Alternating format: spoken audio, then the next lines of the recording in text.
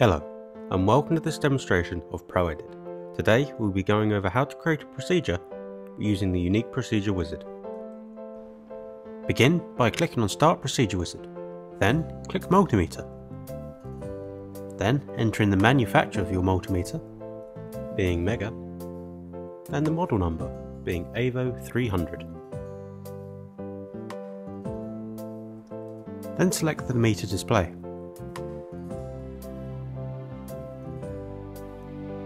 Then begin by selecting the range information, being the lower range 400 mV to the highest range being 600 volts.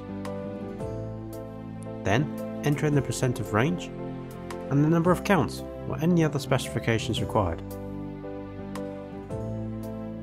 Then moving on to AC volts, repeat the same process by selecting the lower range and the highest range. Then enter the instrument specifications and then the frequency. Repeat this for DC current, AC current, ohms, capacitance and frequency if the meter supports these functions. After entering in all the specifications for the required ranges, we can now use the linearity. Simply select the function, then go down to the linearity range box, select the right range, for example 40 volts, then the linearity step, for example 10 volts. Then any additional checks such as continuity bleeper, diode test or bar display.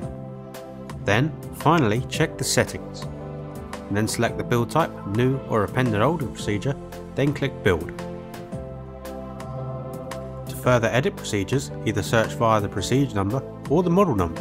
In this case we'll use the procedure number.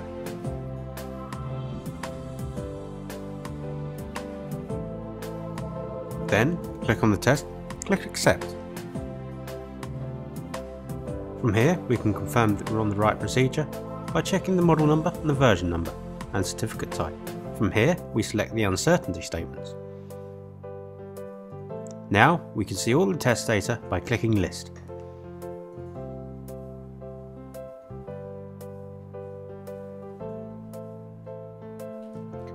To edit a test, simply select the desired test and click OK. For ranges with different specifications, these are easily adjusted. Simply enter the test and then adjust the accuracy.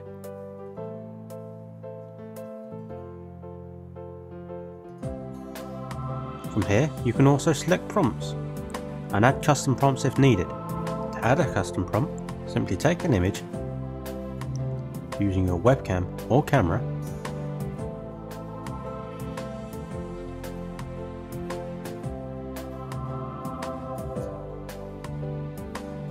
then simply select link image/video, select the image you wish to use, click OK on the dialog box, then add custom prompt text.